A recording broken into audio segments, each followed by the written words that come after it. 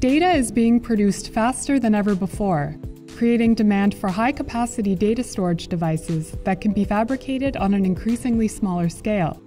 In small, Dr. Aisha Ahsan from the University of Basel, Professor Lutz H. Gade from the Université Heidelberg, Professor Thomas A. Jung from the Paul Scherrer Institute, and their co-workers induce phase transitions to a discrete number of xenon atoms as a potential nanomaterial solution for future data storage needs.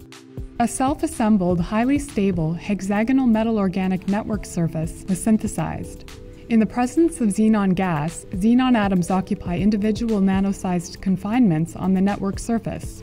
Temperature-dependent phase transitions of the xenon condensates are achieved, which are dependent on the number of guest atoms in each confinement. We can also induce active switching between confined fluid and condensed solid phases for confined groups of xenon atoms.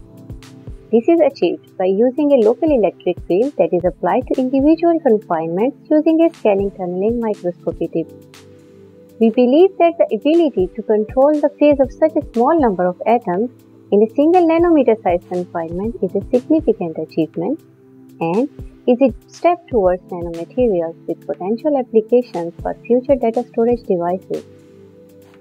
To find out more about controlled active switching of xenon atoms in on-surface confinements, please visit the small homepage.